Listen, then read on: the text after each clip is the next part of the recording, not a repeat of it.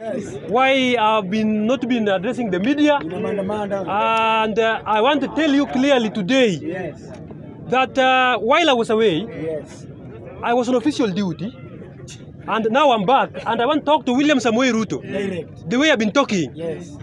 William Samoei Ruto, we are demanding respect for Raila Odinga. It is nothing less.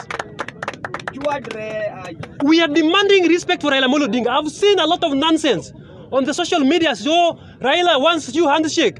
There's only one handshake that we can recognize. That Ruto goes to home, Raila goes to State House. That is the only handshake that we recognize as a country going forward. And reaching there.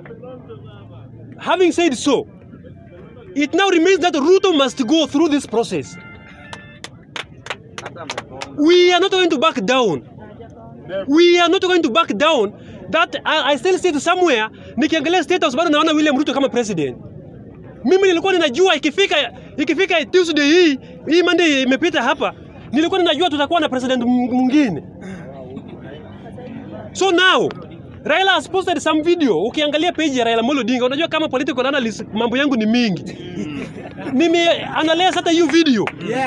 Raila anasema wale ambao wanaandamana wafuasi wake, hawa ni watu wa amani kabisa. Mpaka uone polisi wameanza kuvurugana na hawa watu. Ndio naona mawe imefanya nini? Imeanza. Sasa anasema polisi ndio wanaleta nini? Vurugu. Kama unajua Raila hana wafuasi, William Samoei Ruto, kama unajua Raila hana wafuasi, si uache tu afanye mambo yake kwa sababu unajua hakuna mali anaenda.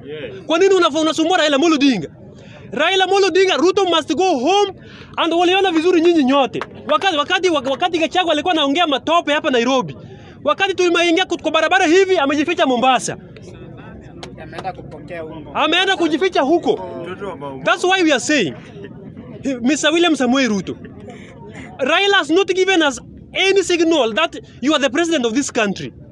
He has never given us any statement that Ruto is the president. We are still assuming there is nobody like President William Ruto in this country.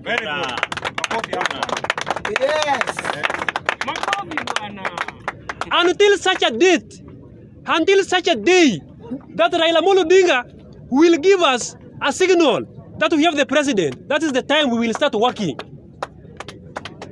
So for now, going forward for now, I want everybody, I'm requesting any patriotic citizen in this country to strictly follow what Raila Odinga is saying on how we are going to make William Ruto to go home.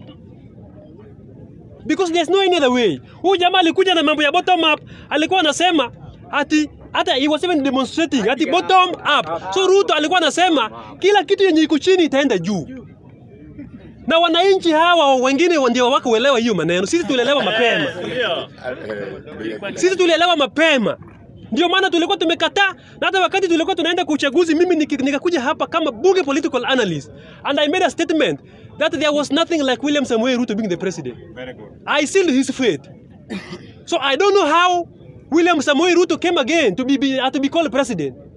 We are not going to accept. We are going to fight for our right. And Babu Wino also said something which is very important. I want to make it very clear. Babu Wino said, in this country, we have 4 arms of government. Kuna ingine watu hawajajua. Kwanza ni executive, legislature, and judiciary. And the 4th one is Raila Odinga. That is why huwezi enda kwa any uchaguzi kwanza Raila Odinga kwa ballot. Atapigiwa kura kama the 4th arm of the government. So that's why we are warning any other person who thinks that we are going to back down and work with William Samoei Ruto. We are not going to do that. Ruto lazima ataenda tu. Ndio maana sasa hata sasa hii tumeform national anthem ya bunge. Sasa nyinyi nyote mnajua hiyo national anthem ya bunge.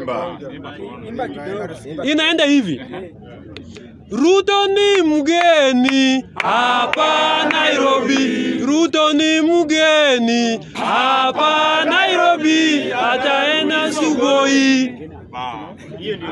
Gachagua ni muoga hapa Nairobi. Gachagua ni muoga hapa Nairobi. Alijificha Mombasa. Gachagua ni mjinga. hapa Nairobi. Nimemaliza. Haya.